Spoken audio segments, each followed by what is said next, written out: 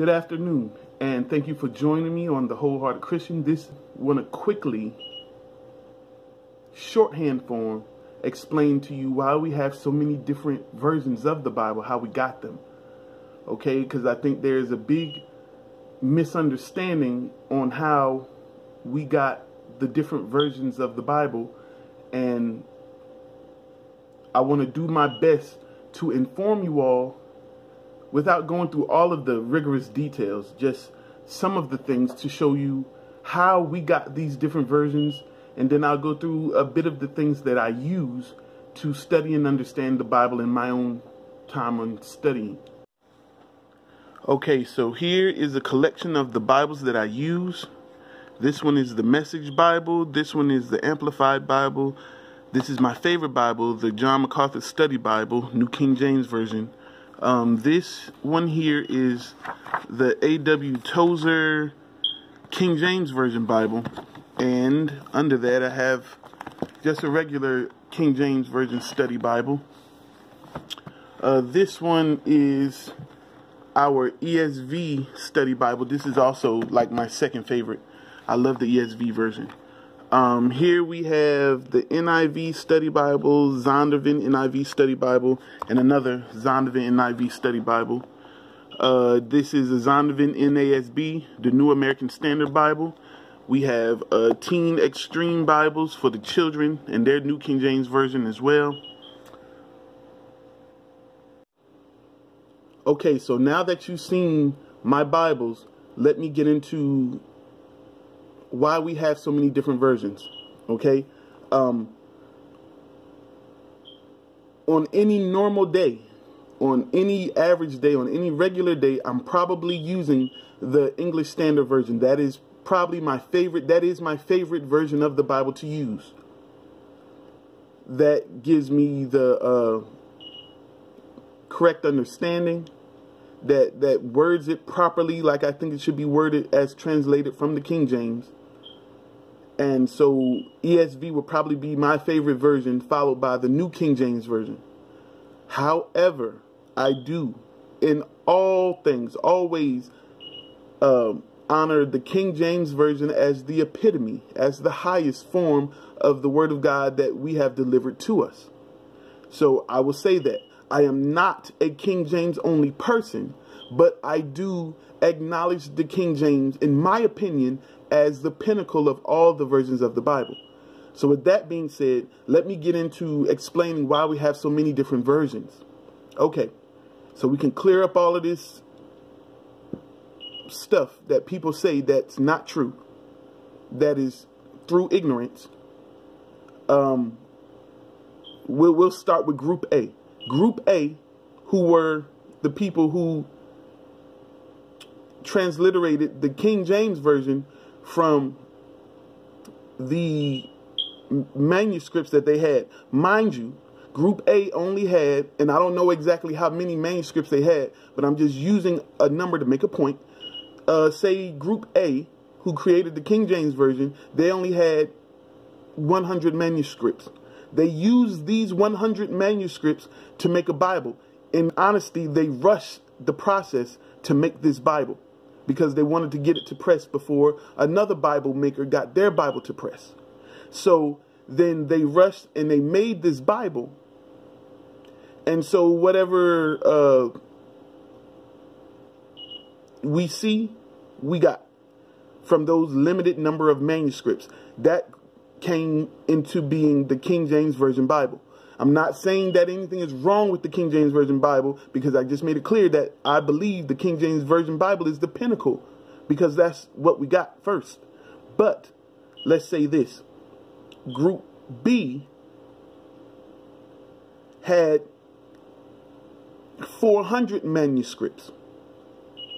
So if Group B had 400 manuscripts where Group A only had 100, Group B took those 400 manuscripts and matched them to what 100 manuscripts that Group A had, making 500 manuscripts, and they put it all together, and then you get the New King James Version and versions like these that have more information, that have better translation of words. where one word in the King James, they might have translated it as one thing.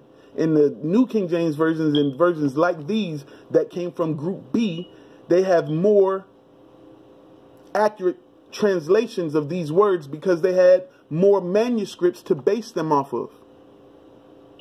Okay? So Group A created one Bible off of a limited number of manuscripts. Group B had much more manuscripts and created a better version of, or more accurate version of Group A Bible. Okay?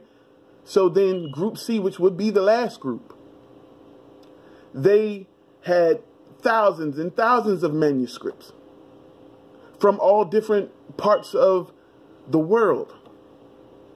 Where Group A and Group B were limited in their number, Group C had many manuscripts from all over the world. And so then they took their number of manuscripts and put it together and compared it against Group A and Group B and said, okay, Group A had 100 manuscripts, Group B had 400 manuscripts, and we have thousands of manuscripts.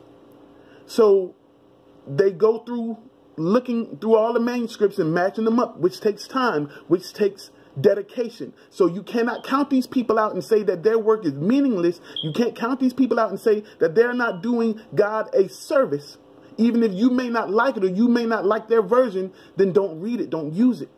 There are some versions that I cannot stand behind, that I do not like, but I will not discredit their work and their ethic putting that Bible together, because I know just by my own study to understand one or two verses or a couple of scriptures, they had to put a whole Bible together. So then I can agree some versions look like they came from the devil, and it possibly. But then there are many versions that I believe that true God-fearing people can stand behind. And we do them a great disservice by talking down on their versions that they took their time to put together.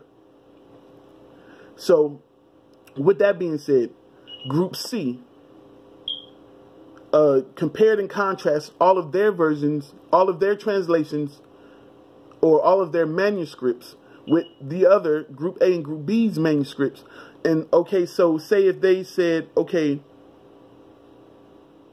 out of the 2,000 manuscripts we found, only 50 of them matched the manuscripts in Group A. So that's why you would see certain verses taken out or certain things taken out, because they said, hey, out of our 2,000 manuscripts, only 500 of these match the old King James. So then we would take those, whatever scriptures or whatever verses those were that were only in those 500 and not in the other 1,500, and we'll say, okay, the majority text wins. The majority, the 1,900 translations have this scripture in it, but only 150 or so have this. So then we're going to leave it out. Why? Because it's not found in these other translations. Why is it not here? Now, that part I do not know why they wouldn't be there. And a lot of what they said is because the manuscripts were being passed down to other people in other countries, and they were being copied by hand. There was no automatic copying like we have. We can scan and copy things. It wasn't like that. So then they were copying it down by hand. Somebody could have left something out. Somebody could have missed something. Any kind of mistakes could have been made by the hands of men. But still, even with these verses and scriptures that they have taken out in Group C, they still don't change the meaning or any of the doctrines that we have in this book. All of the doctrines, from the King James Version to the NIV to whatever other versions they got, do not change the doctrines of what we believe. But in my own opinion, I would still rather use the King James and my ESV and those. But that is how we get all these different versions of the Bible. Okay, now I want to show you something cool. This Bible is called the Message Bible. It's a conversational type Bible, meaning that it won't be worded at all how we see our King James worded. But if you look at that, this is after the king had made himself at home. He said to Nathan the prophet, look at this. Here I am, comfortable in a luxurious palace of cedar, and the chest of covenant of God sits under a tent. Now, that is absolutely not how it's worded in the Holy Bible, but you get the point. That's why it's called the Message Bible. It gets to the message in conversational language. So I love that Bible. A friend of mine gave me this, and it was another one, and I really appreciate her for it. Thank you. God bless you. This is another book that I'm currently reading called 12 Ordinary Men. This is about the apostles, and this is by John MacArthur. This is another book that I'm currently reading, Power in the Blood by Charles Spurgeon. This is another one I just picked up on my vacation, Grace, God's Unmerited Favor by Charles Spurgeon. I picked this one up on my vacation too, A.W. Tozer, The Pursuit of God. These, if you see that a lot of my books have some of the same authors, because I trust these authors. I trust John MacArthur's word, Charles Spurgeon.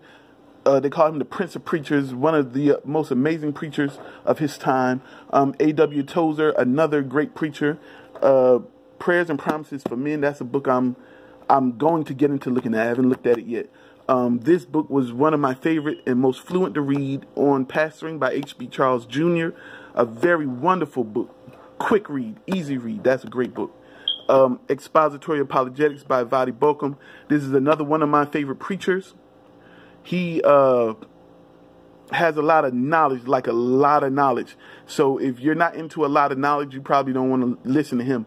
But I'm talking about he will cram your brain until your head hurts. This is a good preacher. In this book, it was a good read. It was a little hard to read because you got to process so much information, but it's a good book. This is a great book right here.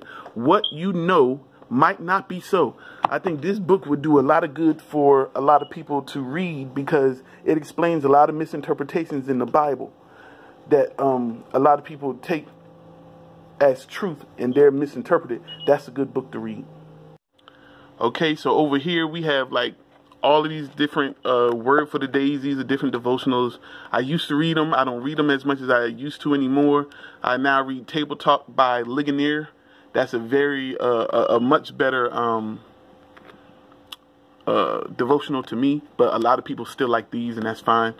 For the children, we have like the Beginner's Bibles and all sorts of devotionals for boys and girls, and you know, all of that stuff. We got Bible story books and all of that stuff. The Beginner's Treasury of Stories, Utmost Devotional, the Message Bible again, the softcover version, 1 Year Bible, Holy Oil, a bunch of different books, Bible-based books that they're just good to read. Okay, so here we have, this is all my dad's stuff. You know, my dad passed away in 2015. He was a pastor for over 24 years. And these Bibles, all of this stuff, like, you can see how much he read it till they were like falling apart, man. But my dad had many versions of the Bible. He had the old King James version, then the Webster Bible, then the Good News Bible. I'm pretty sure these are King James versions. This is King James version. This is the Salem Curban Reference Bible. That's King James. That's New King James. NIV Rainbow Study Bible, the NIV Bible. Another New King James. Man, my daddy just had so many study Bibles and different type of just study material here. Some of this stuff, I think this is Charlene's stuff, but some of these, just all of this stuff. My dad immersed himself in his word. The King James Bible Concordance, Kingdom Woman prophecy books, all of this stuff. My daddy had all of these different books, and I'm just picking up after him, picking up all the different things that he had. He just had some amazing books. The old Chart in the End Times, I don't agree with a lot of stuff in that book, but it's still a good book because nobody understands the end times completely. So Fox's Book of Martyrs, we have that here. Fox's Book of Martyrs tells you how all the disciples died. This is a good read right here. So we just have a bunch of Bible-based books, a bunch of encyclopedias down here, encyclopedias and everything. It's just good stuff that my dad had. Like if you step back and take a look, he has like a whole library here of things, Bibles and study Bibles. My dad was the man. I just wanted to tell y'all, like, even the little tiny little Bible booklets, we got all of these things, man. My daddy had a whole bunch of stuff, man. My daddy he didn't let anything go. Anything dealing with the Word of God, he immersed himself in the Word of God. And so I'm just trying to do the same thing.